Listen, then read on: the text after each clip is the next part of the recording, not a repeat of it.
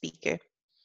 So this week we have a seminar and e-visit from Tomasz Kaminski, who is an assistant professor at the Nicolaus Copernicus Astronomical Center in Torun in Poland. And Tomasz did his PhD at the Nicolaus Copernicus Center as well, and has then worked as a postdoc at Max Planck, ESO in Chile, and CFA in the US, before returning to Torun last year. And as you see from his title, he largely works on red novae and stellar mergers, but he's also worked on evolved stars and dust formation. And yeah, it's been a minute now, so go ahead, Tomasz.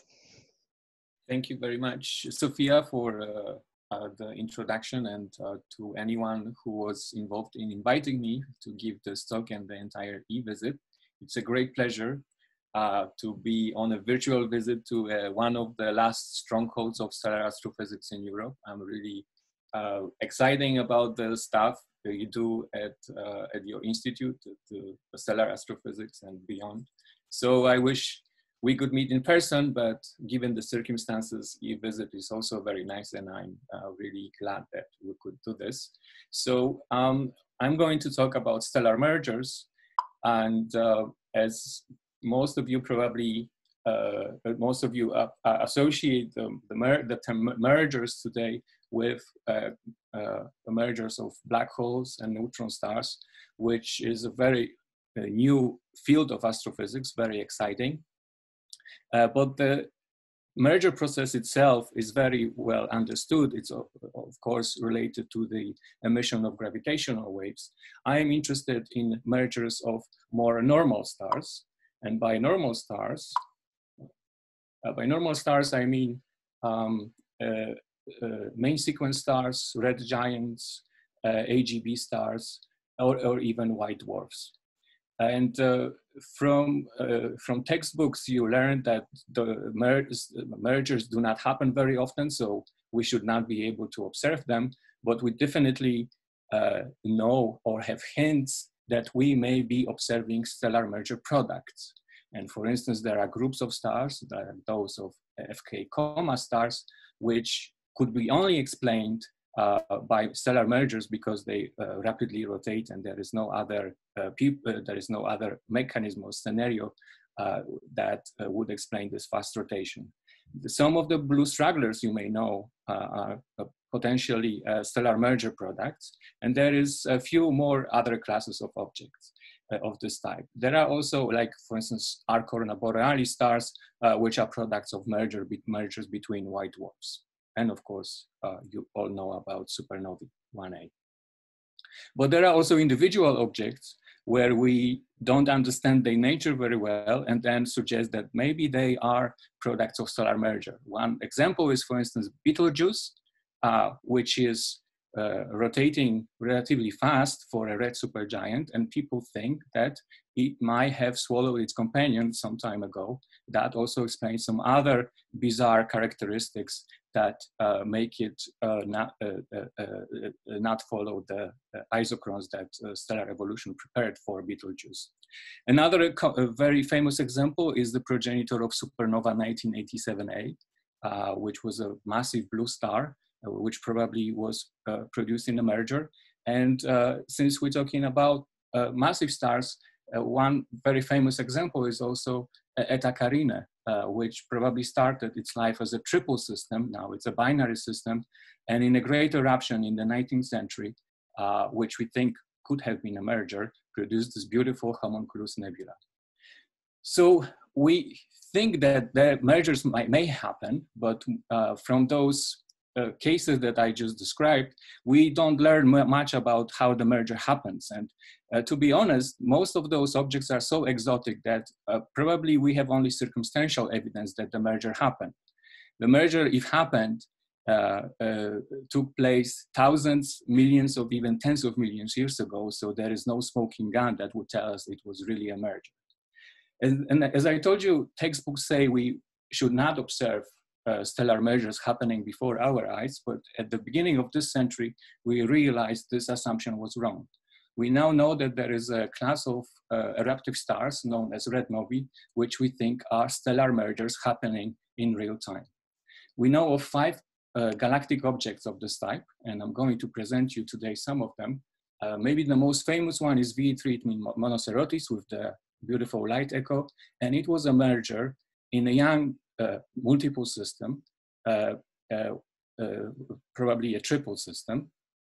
But we have also cases like V4332 Sagittari and V1309 Scorpii, which erupted in evolved binaries, where the components of the binaries were already subgiants. There are also 2 cases which we know a little less about. There is one that was observed towards the galactic bulge. It's called BLG 360. And also a very old red nova from the 17th century, CK Vulpecula. And those 2 objects were also probably evolved in the moment of the merger, and the merger involved red giants. So the common characteristics for red novae is the following. I am going to present those most characteristic features by showing examples of V3 Monocerotis. The outbursts is characterized by multiple peaks. So you have the light curve shows multiple peaks at usually very high luminosity. V3 Monocerotis reached a luminosity of above 10⁶ solar luminosities. And those different peaks are associated with the changing radius of the pseudo photosphere of exploding or expanding object. You can see that V3 Monocerotis became huge. In the main peak, it was larger than thousands of solar, had a radius of larger than thousands of solar radii. But maybe the most characteristic thing of V3 Monocerotis and other red novae is that after the main outburst, the object cools down to very, very low temperatures, and V3 Monocerotis reached a temperature of 2000 kelvins. In this very cool phase, those objects produce a lot of circumstellar dust and molecules. The dust obscures those objects, making them even redder. So we call them red novae because they become cool, and also they become redder because of this extra extinction. And you should notice that this characteristics that red novae evolve to very low temperatures distinguishes them from most of the other eruptive stars like supernovae or novae, where the eruption is driven by thermonuclear reactions. To have thermonuclear reactions, you need very high temperatures, and sooner or later, in those explosive objects, you see this hot material being exposed. In the case of red novae, we don't see this this very hot material because the entire energy of the outburst is energetically fueled by accretion, which doesn't require high temperatures. So how do we know these are really stellar mergers and not something else? Over the last 20 years, we collected a lot of evidence, but maybe the most spectacular and maybe straightforward explanation of red novae as stellar mergers was the case of V1309 Scorpii, which erupted as a red nova in 2008. And here I am showing you a light curve that was collected by Ogle. It happens that Ogle observed this object before it erupted, years before it erupted. And you can see this those green points show some variability in the I band. And this is not noise, this is real variability, which shows that V1309 Scorpii was an eclipsing contact binary before the red nova event. If you have a contact binary, you can measure the orbital period of the system very well. And it turns out that the orbital period was changing over the years when the system evolved into a merger. This was the first time we saw 2 stars spiraling into a merger. And there is actually no evidence, no other explanation for the eruption of V1309 Scorpii, and all the other objects share similar characteristics, even though we didn't observe the pre-outburst behavior so well as in the case of V1309 Scorpii. This object is also, and all other red novae is also very important for us because just before the main eruption, the object entered into the so-called common envelope phase, which is a very important phase in the evolution of binary systems. We don't understand why some of the binary systems go through the common envelope, shortening their period, while others don't survive the common envelope, ending in a merger. We would like to understand what are the physical processes going on during the common envelope that decide on the level of shrinkage of the orbit of those systems. So as I told you, V1309 Scorpii was an involved binary. We think these were two subgiants with rather complex stellar evolution, and it's the stellar evolution that caused the merger. The tidal interaction between two stars that were changing their sizes directly caused the merger. We observe red novae also in other galaxies, mostly in the local group galaxies, because those objects are typically much more luminous than novae, but not as luminous as supernovae. The sky surveys that are observing the almost entire sky now are discovering more and more of those objects. And even last week, there were two new and third object in M31 was discovered of this type. So we're very exciting because the sample is growing really fast for those extragalactic objects, showing us many different light curves. As I told you, here are some examples. As I told you, they typically have multiple peaks. Here I am comparing several extragalactic objects with V3 monocerotis, which is shown with the dashed curve. And you can see that the magnitude and also the time span of the eruption may be different. The longest transient of this type lasted 3 years or even slightly longer. But you can see that for most of the extragalactic objects, we lose track of them a few hundred years after the eruption. We don't know what is left after the eruption. This is different for our galactic red novae, which we can study in great detail just after the eruption. And from this, we can infer something about the physics of stellar coalescence or stellar collisions. So how do we extract physical information about mergers from the remnants? The simulations of mergers have shown that there is a lot of circumstellar material that will be the smoking gun of the physical processes that are going on in those systems. Here I am showing you a simulation of systems similar to V1309 Scorpii. The top panel shows you the view from the top. The lower panel shows you the view from the orbital plane as we observed the system in the case of V1309 Scorpii. So you can see that even before the merger happens, the system starts to lose mass, that's the purple color, lose mass in the spiral pattern. The simulations show that there is not much mass lost. It's supposed to be only a few % of the total mass of the system, but the angular momentum that is being carried away by this mass is enormous. And actually, the effectiveness of how much the angular momentum you get rid of through the circumstellar material will decide on whether the stars merge or not. That's why I have now a project that is investigating the remnants of galactic red novae to find those physical clues about merging process. So we try to measure the masses that were dispersed in those objects. We try to constrain the angular momentum in the different components of those stars, including the stellar remnant, the object with the photosphere, and also the circumstellar material. And we also try to learn something about the progenitors of those systems to understand what kind of stellar evolution leads to merging systems.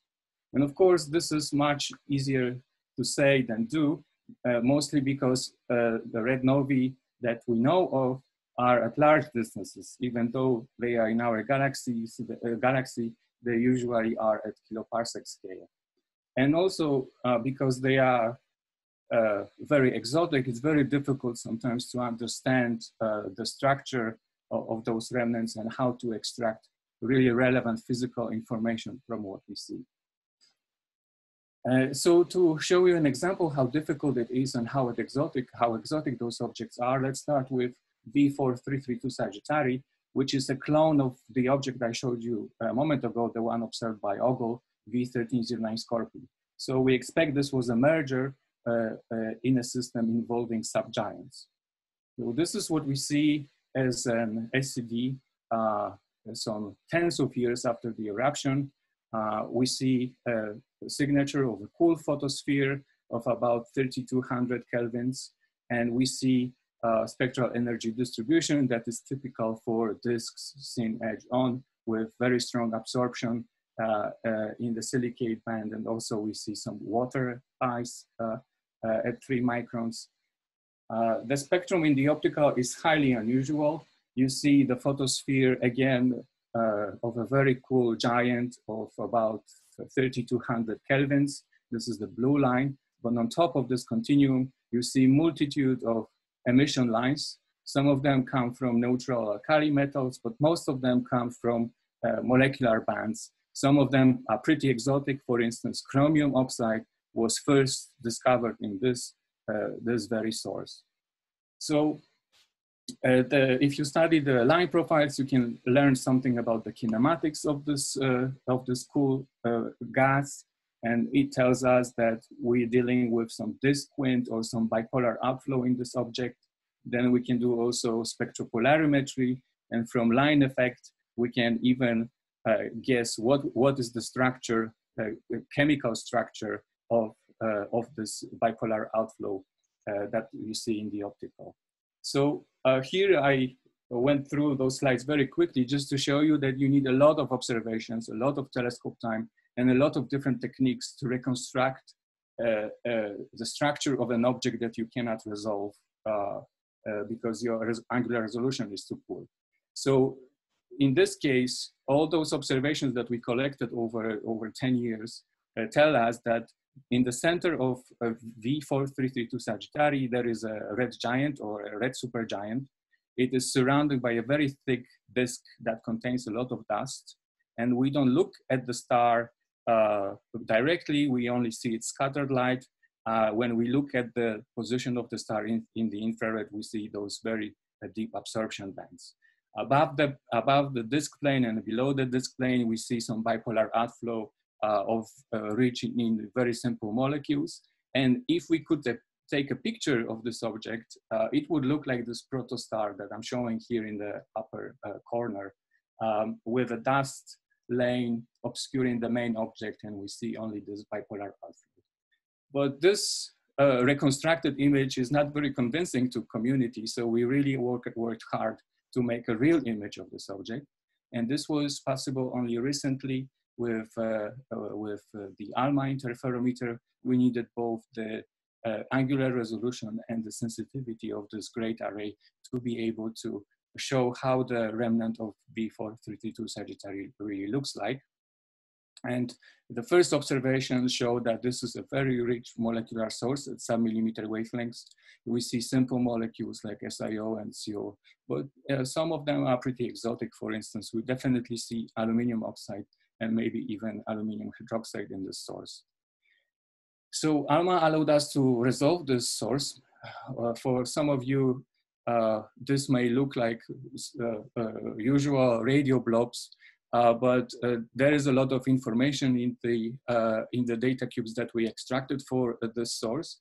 When you plug in those blobs into a radiative transfer code, you can actually very nicely reconstruct the three-dimensional structure of the object. So here you're looking at the merger remnant 20 years after the eruption. You can see bipolar structure with a velocity law that is well described by a linear velocity field or Hubble flow-like law. And this simple model is already pretty constraining for the physics of stellar mergers. For instance, here I am showing you a simulation of a merger similar to V1309 Scorpio made by Andrzej Pejcha. Top view shows you the density, lower panels show you the temperature, and on the left you see the top view, and at the middle panels show you the side view. So as I told you, the systems lose a lot of mass already before the merger, but this mass is mostly accumulated in the orbital plane. So seen here in blue, in the moment of merger, this material is already very cool.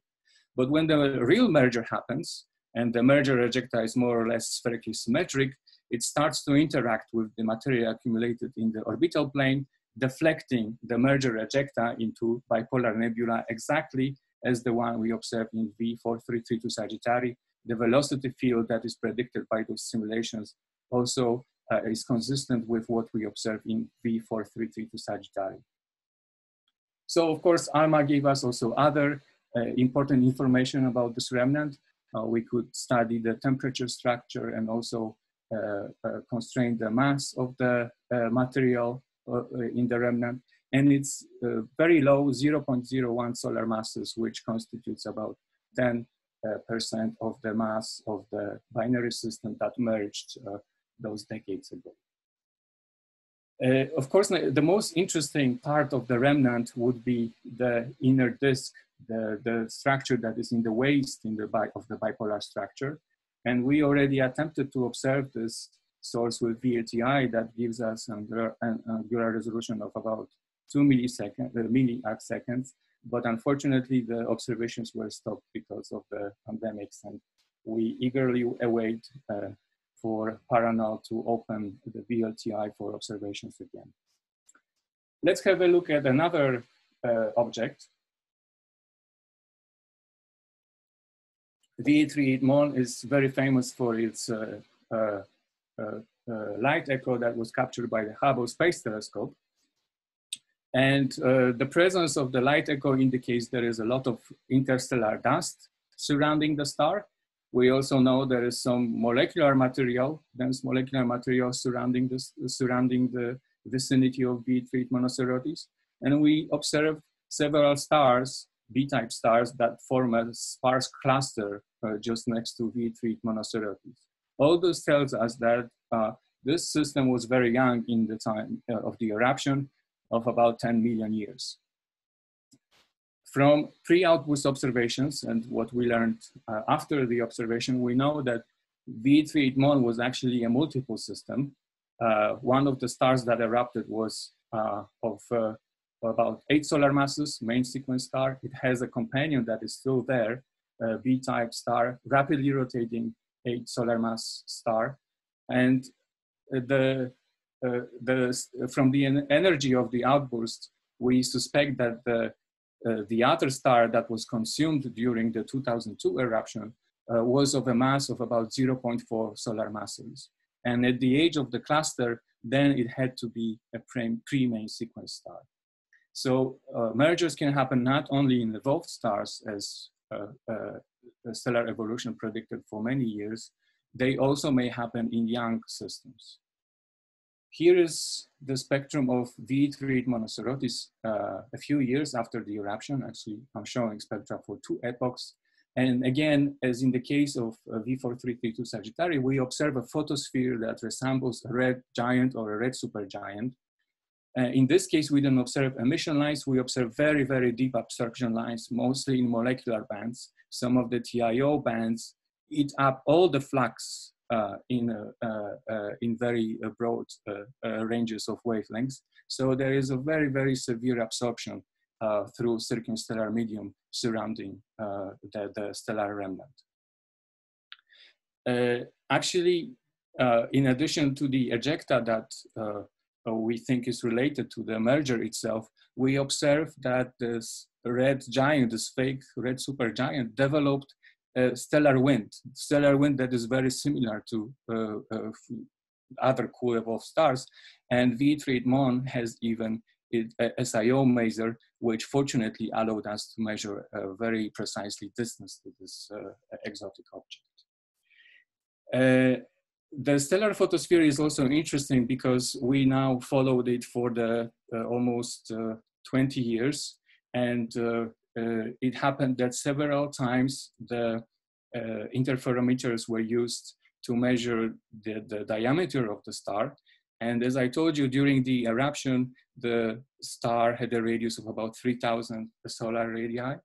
A few years later, just after the eruption, we measured that its size was of about 5 astronomical units, 6 astronomical units, but it shrank into 3.5 astronomical units on a timescale of about 9 years.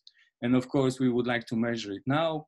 And we even got first visibilities for this measurement, but unfortunately, COVID again was on our way, and we were not able to make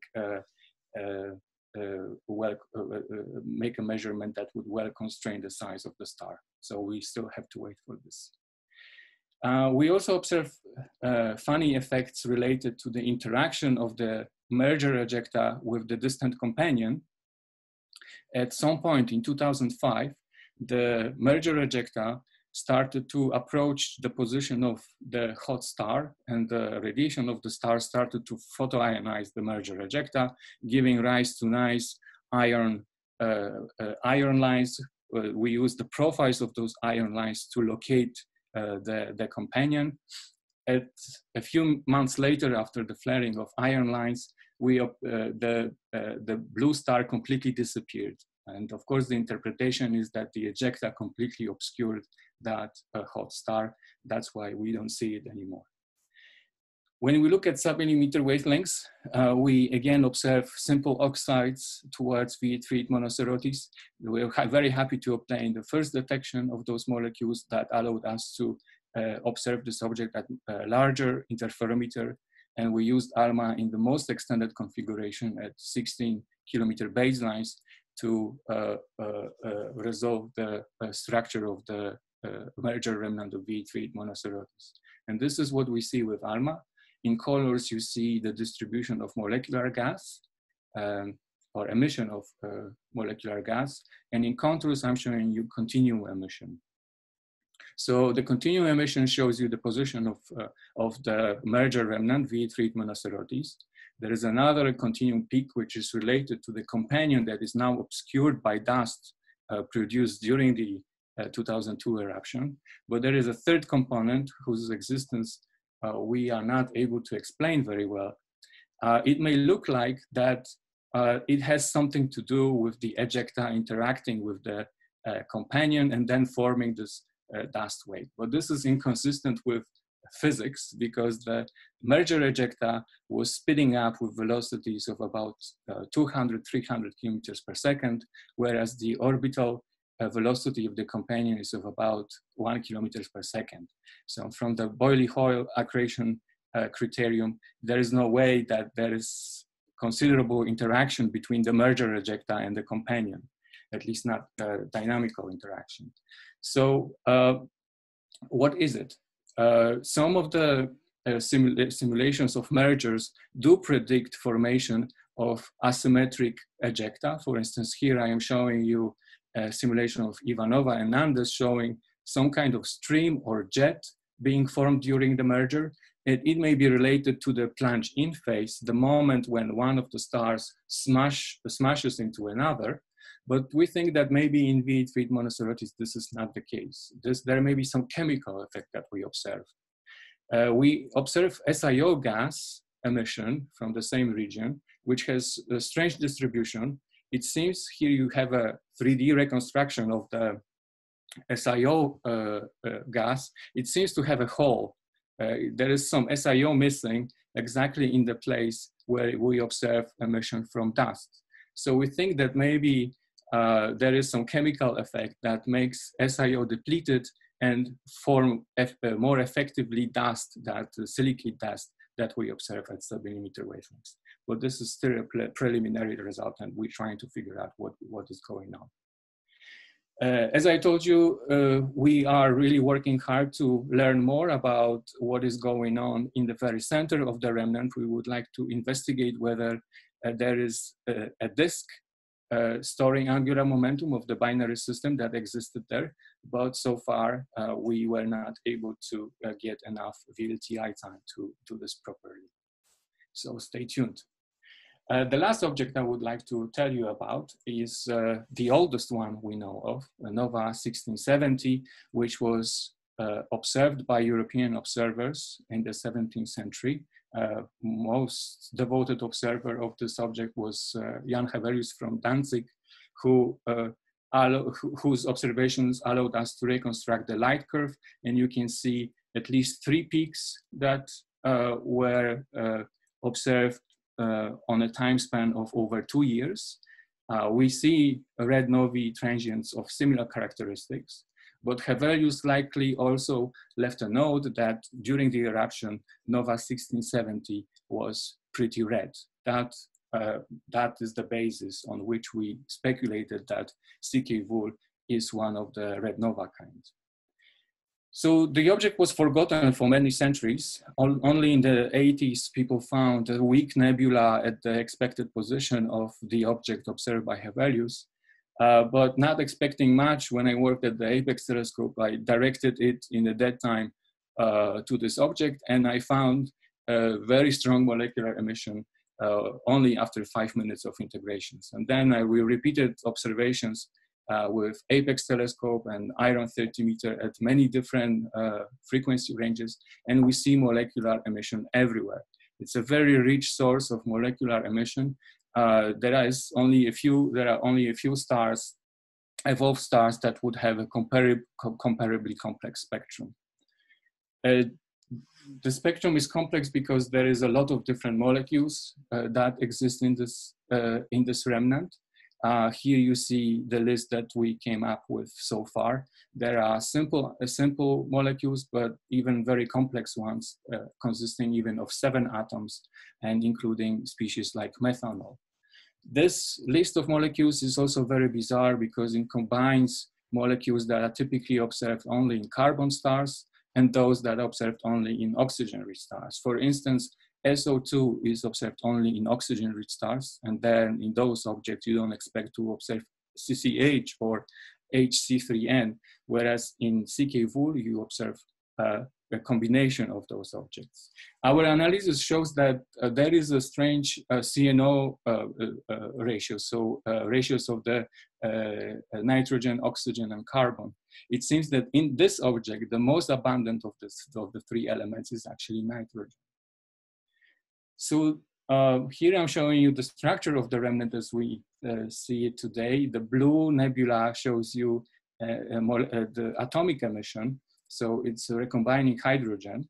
And you can see that in orange, the region where we observed molecules, you can see that the position angle of that bipolar molecular nebula is different than the large hourglass structure.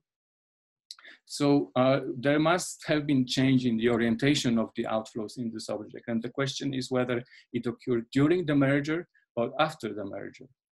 So to investigate the structure of the remnant, we again used ALMA to map almost every molecule that we know of in the source. And here are some results. You can see a large variety of morphologies here, from those S or inverse S-type objects to morphologies to those more compact morphologies where you see only the central source. The chemistry of this object is very complicated. I won't go into details today, but it seems to indicate that we're dealing with a shock chemistry, because especially those complex molecules like methanol are really hard to produce on timescales of a few hundred years. We know that in the stellar medium, methanol forms on ices, but it takes time and it takes high densities. So it requires physical and chemical conditions that were unlikely to be fulfilled during and after the merger in CK Vulpecula. So this is a very interesting case for astrochemistry in shocks. But those ALMA maps allow us also to map precisely the location of molecular gas in CK Vulpecula. And it seems that there is a difference between neutral atoms and atomic material. Here I'm showing you some reconstruction plots showing the distribution of ions. You can see it's very complicated. It consists of several structures. Here is a 3D simulations where it shows even maybe more pronounced that the structure is really, really complicated. It couldn't be formed in just a single ejection because at the same time, although it looks irregular, there is some point symmetry between the northern and southern source. So we think it was rather formed by multiple ejections or jet-like ejections with changing orientation, so position angle and inclination. So our working hypothesis is that some of the material that was ejected during the merger comes back to the system that is still there, or a star that is still there, interacts with the star, and is being ejected at different position angle or at different orientation. So this guy is still kicking. We think that there may be still some interaction, and this is where the shocks come from, because there is still a lot of activity in this object. Unfortunately, we cannot observe it directly because, again, we're looking at an object obscured by a thick torus that is seen edge on.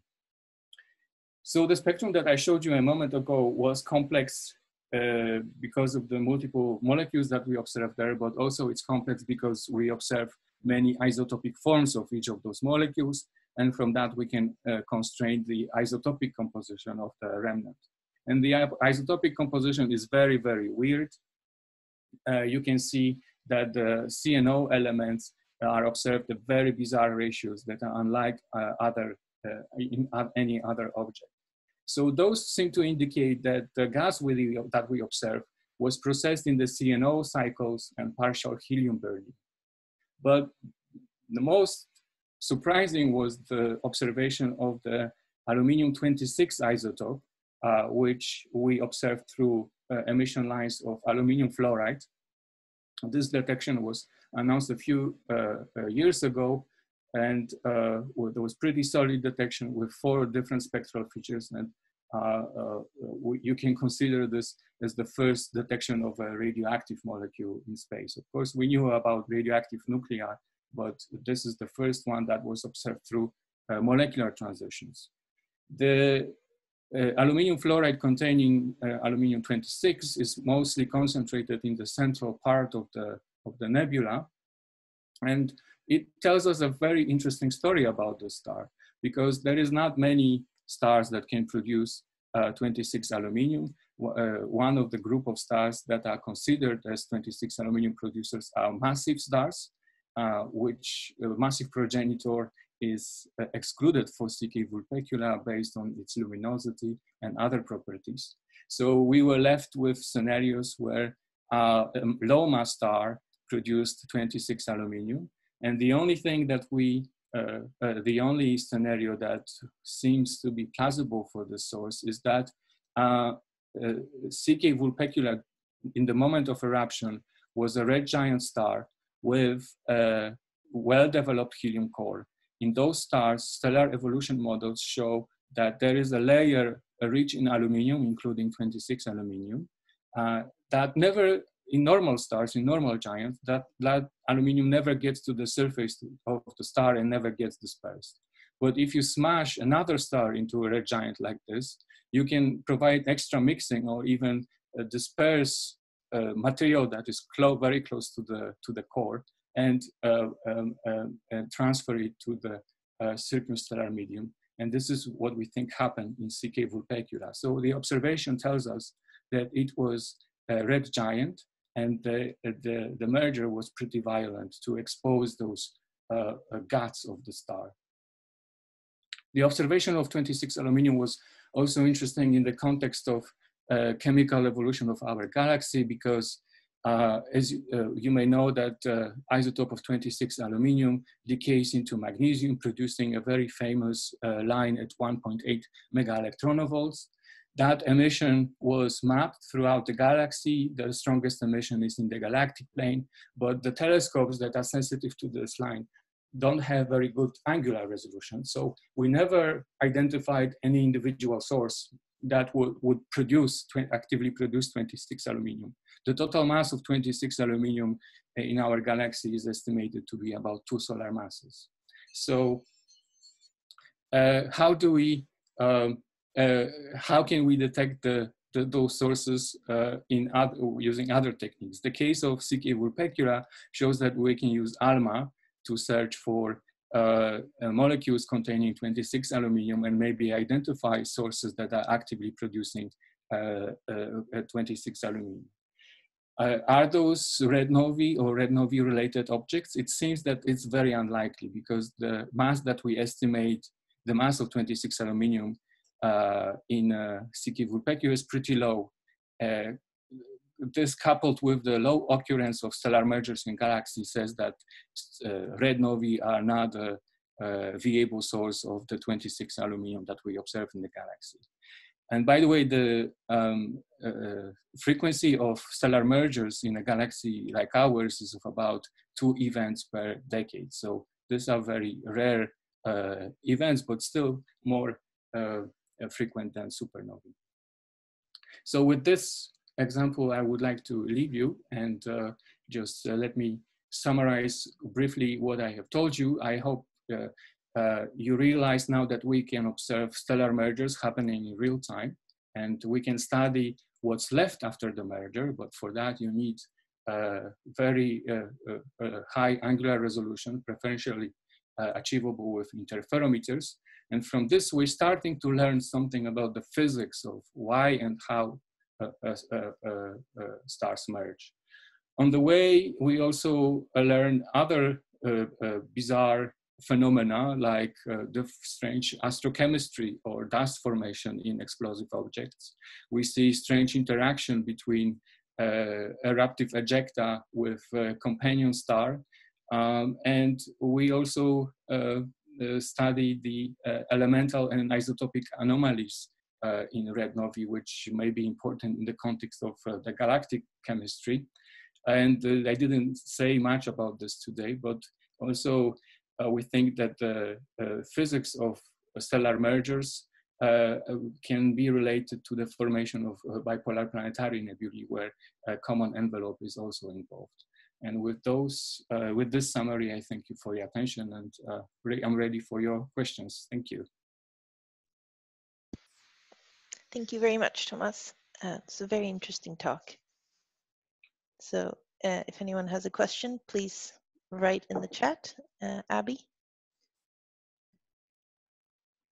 Hello, thank you for a really interesting talk. I had a question about these kind of disks that you see in the very central regions. I was wondering if from your modeling, you have any idea as to the lifetime that these disks would exist for, whether they are like long-lived, like they are for protoplanetary, or for protostars rather? No, I mean, from the observations, of course, we have a time scale of 10 decades. And in this one case, if you believe it was a merger, that's 300 years. So observations do not tell us much about the lifetime of those disks. And we don't know enough about them so far to tell how long it will take to disperse them or get rid of them. But the simulations, on the other hand, when they focus on the merger event, they have also timescales that go up to a few hundred days after the merger. So no one ever actually tried to model the evolution of the system tens of thousands years ahead. So unfortunately, I'm not able to give you any precise answer. I guess that's a big question mark still. Okay, also, sorry, just related to that as well, you said that you wonder whether there is some interaction, like you wonder if the subsequent ejections are related to material being fed in. So like, do you think that this could then be accreting onto the merged star? Yeah, exactly, this is our working hypothesis. So you should know that actually we expect mergers to happen frequently in triple systems. One of the channels would be the Kozai-Lidov effect. So in a post-merger remnant, we can expect binaries. So from a triple system, you are left with a binary. So as in the case of V3 monocerotis, where it's most straightforward. But if you have a tighter binary, some of the merger ejecta may fall down on the companion, and the velocities that we observe in the molecular material will be consistent with accretion on the companion that is a main sequence star, low mass main sequence star. So that's one of the possibilities here. that it's still actively accreting, and the accretion is associated with highly collimated jets. Okay, thank you. Okay, Tomer. Yes, hi. Thanks. It was really impressive results.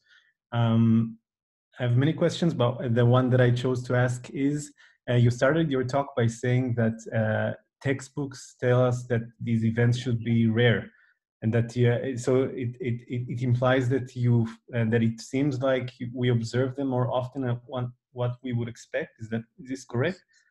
Absolutely, yes. I mean, I remember very clearly being a student and reading the Frank Shu textbook saying that we can never observe stellar mergers happening, even in merging galaxies. That's very unlikely. Okay, because I wanted to ask, like, because for massive stars, there are predictions. Yes, yeah, the paradigm shift over time. Yeah, I'm very old, you know, so I'm talking about textbooks that were there 20, 30 years ago. Okay, so is it still correct that the observed rates are much higher than what is currently predicted by? Yeah. I think the estimates were very off, and I think we just, over the last decades, we started to be interested in binary stars, not single stars, and we realized that the interactions are more important and more common. Of course, they are much more important for massive stars, and this is a big result of the last years. So in terms of frequency, we're still very much in the dark. As you can see, we have only 5 cases in the last 5 cases in the last 300 years that we know of in our galaxy. And people use this small sample to make some statistics about those events. We also refer to the extragalactic events, but the estimates are very hard. You can use very sophisticated Bayesian techniques, but the thing is that we don't know what is the frequency of those events. Okay. Well, thank you. Julia had a question. Yes. Hi. Thanks a lot for the talk. It was very interesting. And actually, I also have a question following the lines of massive stars, because recently there was this paper predicting that, at least for massive stars, mergers are magnetic. And this breaks the rotation, because in one of your first slides, you mentioned BE stars as well, so rapidly rotating stars as merger products. I was wondering, what is your opinion on the magnetic field and actually the breaking down of the rapid rotation?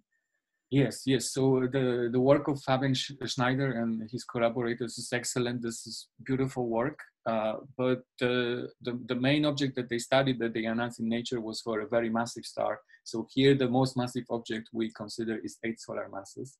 It's a different regime.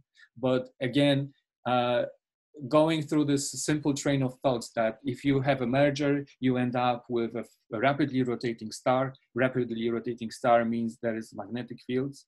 And therefore, people propose that merger products should be very magnetic. And now addressing this question with red novae, we try to observe it in X-rays and in radio, but nothing so far is conclusive to say that there is or there is not a strong magnetic field. Simply, we don't have good tools in this kind of environment to tell whether the star is really magnetic. It of course goes down to the nature of the spectra. Even at high resolution, the spectra are very complex. You cannot use the techniques that are used in for other stars to investigate the magnetic field. But I hope we will eventually find it out for red novae.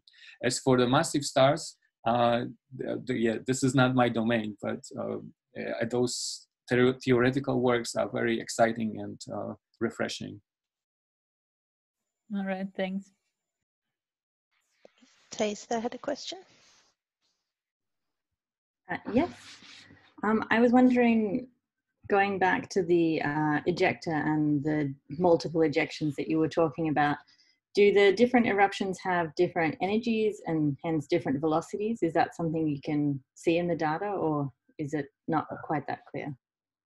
no, it's not that clear. This was the simulation I showed you was an interpretation because there is degeneracy about the inclination and the velocity field. So you either assume simple velocity field and then you get the inclination, or the other way around. Of course, there is no way to break this degeneracy in complex structures like those we observe. So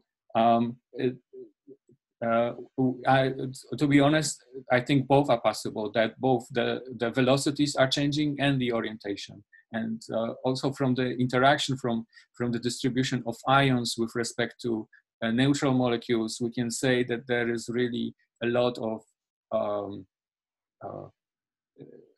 there is a range of physical conditions within the nebula which would suggest different velocities. So there are parts of the material that are smashing into each other, and for that you need changes in velocity too, I would say.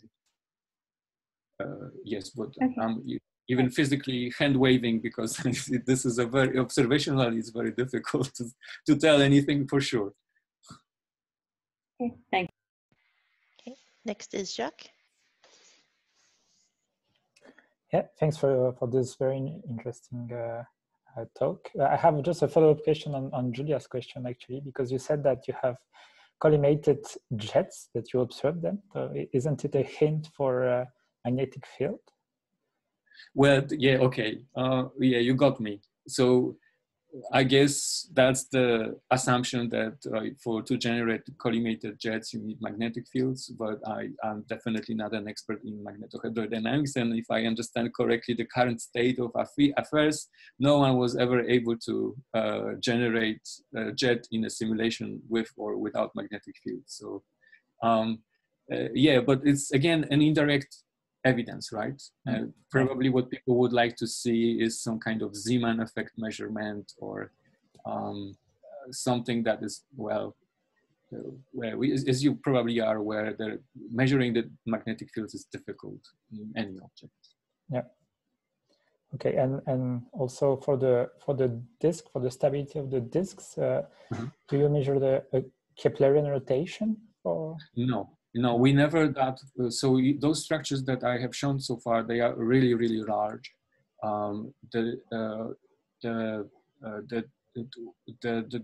emission lines that I showed you, they mostly showed the outflow above the disk. We don't have any spectral signatures of the disks, not mentioning the parts of the disks that are close to the star. So for instance, now we are investigating for the CK Vulpecula, which I'm showing here on the slide here. We are trying to reconstruct the SCD precisely to be able to tell whether there is an inner hole or not, that you can do with SCD. But we are not able to tell much about the kinematics of those disks.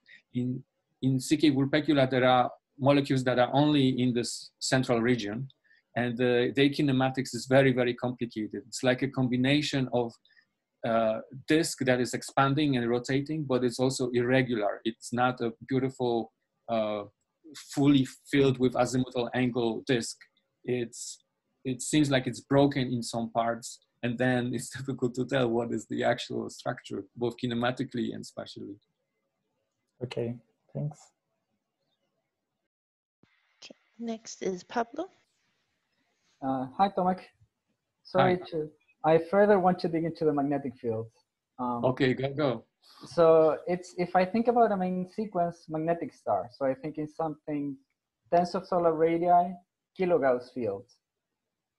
If more or less they would originate from this sort of systems, they would have more or less at this stage, the star is much more bloated, thinking 100 solar radii or so. Mm-hmm. And just from flux conservation of the magnetic field, that would mean that an order of magnitude increase in radius means 2 orders of magnitude lower magnetic field strengths. So sort of the targets you would be aiming more or less for Siemens splitting would be of fields of 10 Gauss or so. Mm-hmm. So I don't know if that would be actually feasible. And also isn't just the star in the center obscured. Right. Yeah. Yeah. You're raising an excellent point, and the fact that we are observing those objects tens of years after the eruption, we're still observing a bloated star that is contracting, as I showed you for V3 Mon. We see it directly. So it's going to be difficult to measure magnetic fields and also angular momentum or rotation of the star because it's so huge that it may be difficult to also for the angular momentum budget to say whether it's rapidly rotating or not. So some of the questions related to mergers are easier to answer probably those hundreds of thousands years after the merger. But in these cases, you are never sure whether it was really a merger. So I don't know how to tackle this. So how long do you expect this nebula to survive? More or less, can we expect to see some systems where there's still the nebula and more or less the thermally relaxed star in the middle? Actually, I have a paper on AstroPH about this. So yeah, I'm expecting that some of the preplanetary nebulae, you can see here that this looks like a planetary nebula or preplanetary nebula. If you didn't know much about the central source, you could easily classify it as a post-AGB or a planetary nebula. Because usually we don't have distances to those guys, right? So if you see morphology like this, you assume it was a post-AGB star with a luminosity of 10 power 4. But this object has a much lower luminosity of about 16 solar luminosities at the moment. So definitely it's very different than protoplanetary nebulae. And I just suggested that maybe we should have a look at the protoplanetary nebulae with low luminosity, whether after revising the distances to those objects, we get something like CK Vulpecula. But of course, CK Vulpecula is also very unusual when you look at the chemical abundances of those strange isotopes, and it's clear sign that something weird happened there, right? Yeah. Okay, thank you. Thanks, Pablo. Okay. Does anyone else have a question? If not, I will ask one. You said that the V838 Mon is probably a merger of a B-type star with a pre-main sequence star. In that case, what would cause the orbits to spiral in? Because I understand it for an evolved star. Well, of course, I will avoid direct answers, so I will tell you some other things. For instance, that it has been expected that in dense fields, so objects that are in dense clusters, through the dynamical interaction, you expect mergers, especially in the center of those clusters. So that has been predicted. So dense fields, dynamical interaction can lead to mergers. But also in terms of, if we're talking about protoplanetary stars, protostars, they still have disks, especially the low mass stars. And the disks, from what I read, can also lead to mergers. I mean, it can lead to some interactions that eventually lead to mergers. And one case that is now very popular in this context, let me get to the second slide, is Orion KL, right? This is where you also have an object, so you see those 8 solar mass stars running away in different directions, and you see this nebula whose kinematical center is at the location where those stars probably met a few years, 100 years ago, 300 years ago. And then one of those objects, which is called Source I, which is also an 8 solar mass star, is probably a product of a merger or a product that was or a star that strongly interacted with other stars. So if you read about the case of Orion Molecular Cloud 1 or the Source I, you will find references to theoreticians who predicted that those young systems should interact strongly and possibly also cause mergers. Okay, thank you. Any last questions from anyone?